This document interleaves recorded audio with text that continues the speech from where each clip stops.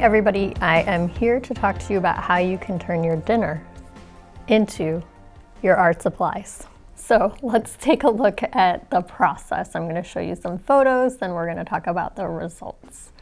So the first thing I'm going to do is take something like an artichoke that I want to steam.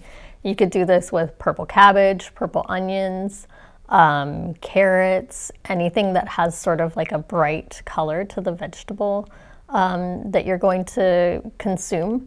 And if you steam it, and you can see in these photos, what I'm doing is I have a steamer set on top of my pot, and then I steamed the artichoke until it was ready to cook, or ready to be eaten. It was fully cooked, and then you'll see what I get, the resulting water that's left in the bottom chamber of the steamer has actually turned green. So that's going to be what I then save to turn into my pigment.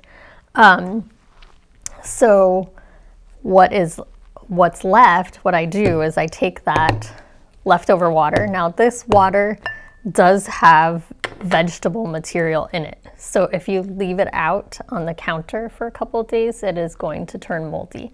You're going to want to put it in a sealed container, put it in your refrigerator, and use it within the next few days so that it doesn't go bad. It's not something that's going to last forever.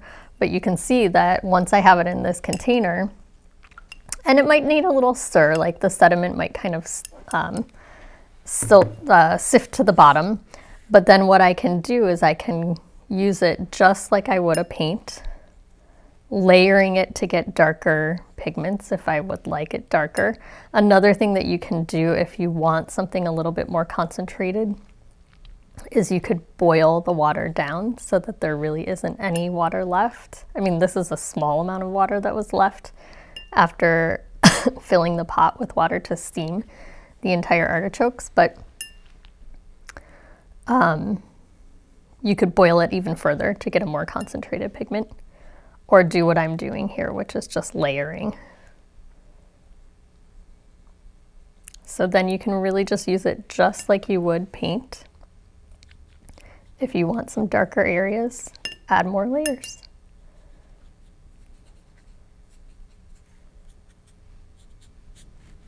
So there you go. So next time you eat an artichoke, a purple cabbage, a sweet potato that's purple, when you steam it, check out that water and use it for your art supplies. It's cheap, it's easy, you're doing it anyways, so why not try it?